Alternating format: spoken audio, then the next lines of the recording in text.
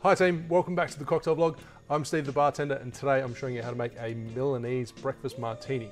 It was originally created at Jamie Oliver's in London, and it was first named the breakfast in Milan, but it has since been adapted slightly. The proportions have probably changed a little bit, and it is essentially a Negroni meets breakfast martini. But when I say that, it's more breakfast martini because there is literally the tiniest little touch of Campari in there. So it just adds a little, very subtle bitterness to a traditional breakfast martini. Classic breakfast martini being gin, lemon juice, and marmalade. So I'm going to add a bar spoon of marmalade. And because I'm using the Campari, this particular recipe, the ratios are quite low. The measurements are quite low, so I'm going to use more Prosecco, and it only calls for 30 ml of gin. So I'm using the Splendid Gin Distiller's Cup, which is 50%, so it's a little bit stronger. 30 ml, 1 ounce. Try and get that off there. Then it calls for 5 ml, so a bar spoon of Campari. Comes from Milan, hence the name.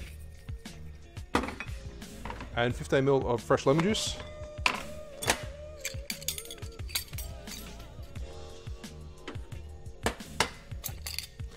ml freshly squeezed lemon juice.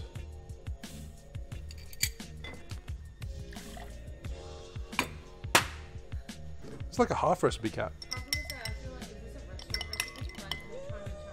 Trying to charge you not much and give you not a lot.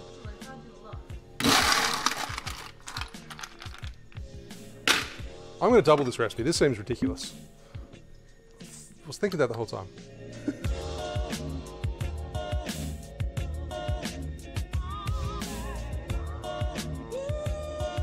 If you want to make sense of what I'm doing, just follow the recipe in the description below. 60 ml, 2 ounces of gin, 10 ml, or 1/3 of an ounce of Campari, and 30 ml, 1 ounce of lemon juice.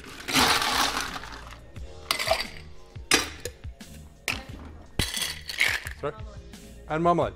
2 bar spoons. And give it a shake.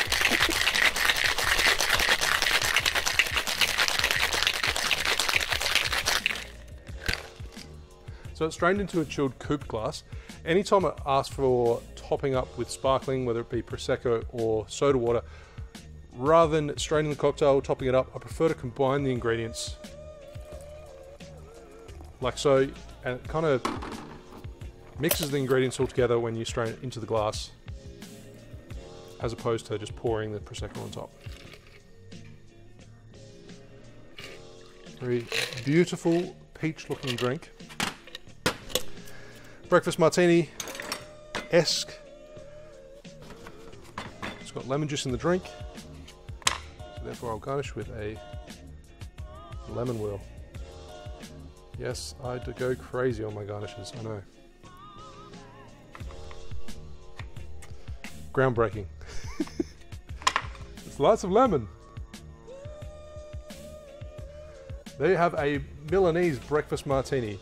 A breakfast martini with the addition of a little bit of Campari and Prosecco. Cheers.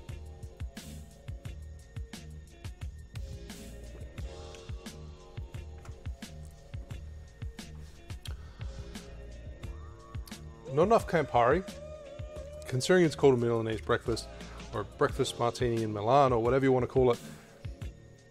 I really think the Campari needs to be more prominent. The Prosecco really takes over. I may have been a little bit heavy-handed on it. You only really need a small splash.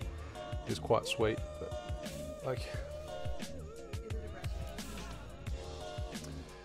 I'm even using a stronger gin, so that should be more prominent, but it's kind of diluted down, and the Campari is just not there.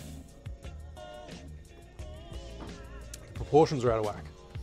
If you want a good Campari cocktail, check out the Enzoni. It's got like 200,000 views in the last week.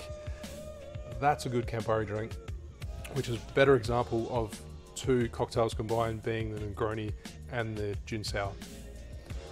This has been a little bit more of an unsuccessful run today, but thanks for watching.